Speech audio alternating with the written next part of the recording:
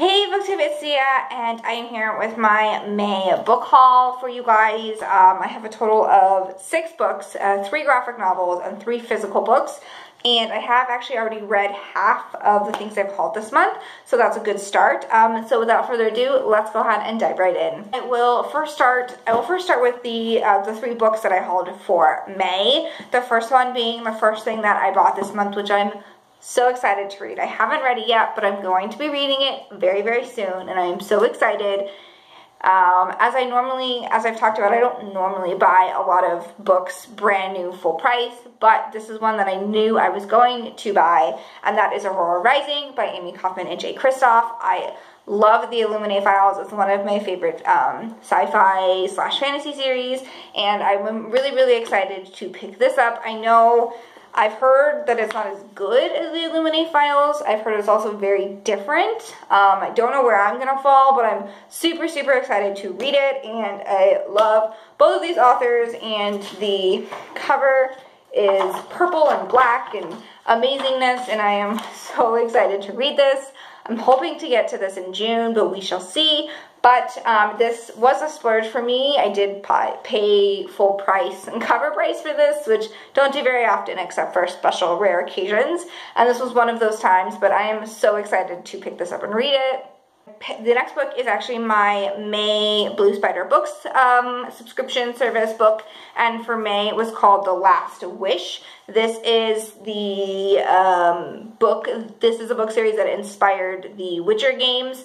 I'm really excited to read this because it's not actually something I would have picked up on my own without getting in the subscription service. I don't know what my family feel about it. I know people love the Witcher series, and I love fantasy, I love dragons, and so by the cover, it's definitely not something I would have just picked up, but I'm really excited to step out of my comfort zone a little bit and pick this up.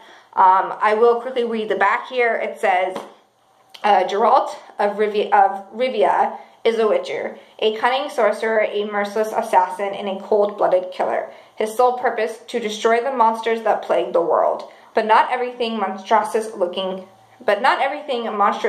is evil, and not everything fair is good. And in every fairy tale there is a grain of truth. The Last Wish, the international hit that inspired the video game The Witcher.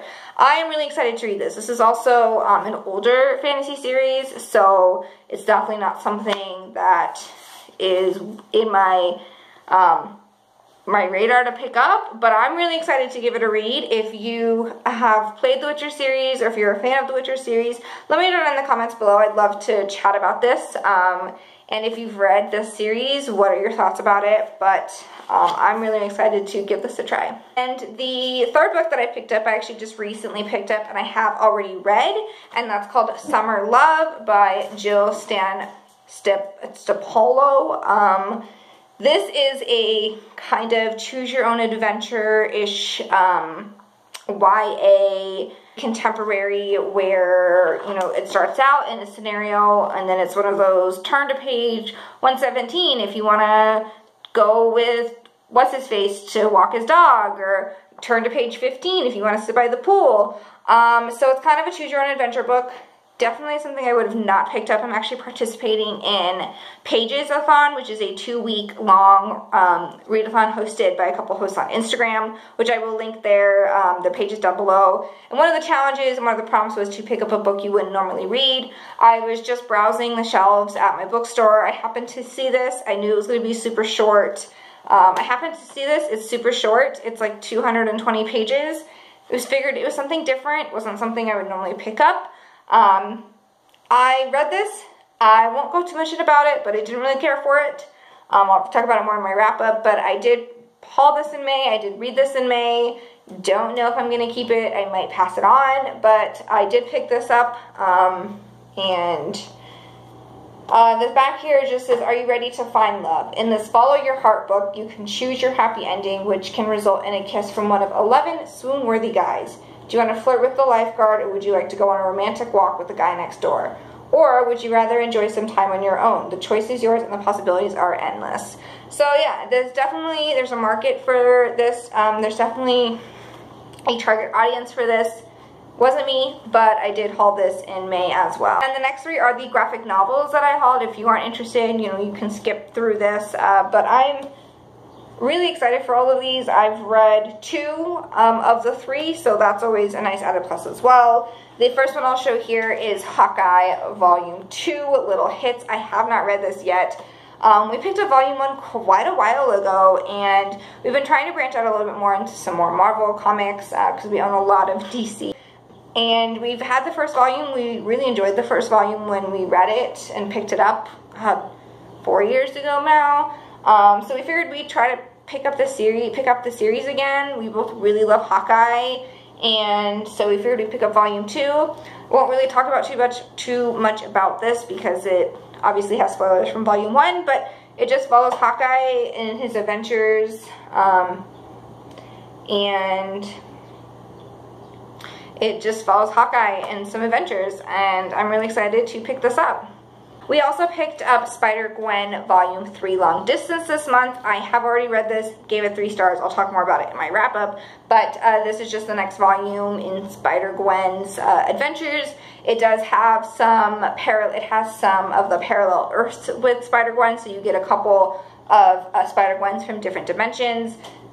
The series is alright, not loving it, not hating it, but we are hopeful that each volume gets better, but they're all kind of the same. But this is the next volume in the series. It's Volume 3, so we picked this up. Novel we picked up in May. I am so excited. I've read this, absolutely loved it, and that is Fence Volume 2 by C.S. Pacat, who is the author of the Captain Prince series.